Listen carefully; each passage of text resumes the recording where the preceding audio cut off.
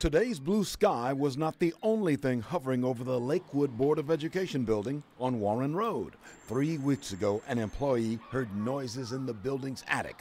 Upon further inspection, we found a lot of pigeons. So how did the pigeons get inside the attic? We found out that the cupolas up on top of the building probably were damaged last year during Sandy. The pigeons basically found a home and they started to roost and nest up there. School officials discovered undisturbed pigeon debris inside the attic that could be harmful if they disturbed it.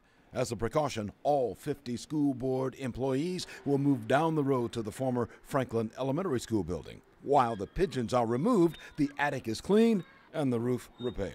To move out of here for 4 or 5 weeks certainly is an inconvenience, but at the same time, it's the best thing to do rather than risk the health and safety of anybody in this building.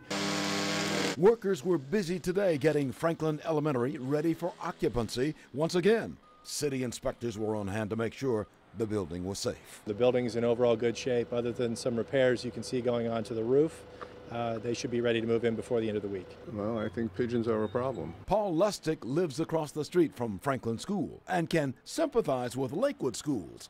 He had to move his mailbox due to pigeons doing what they do best. Although temporary, Paul is glad there will be activity at the school once again. When there's nobody here, anything can happen when there's a lot of people around. It just makes it safer, I think.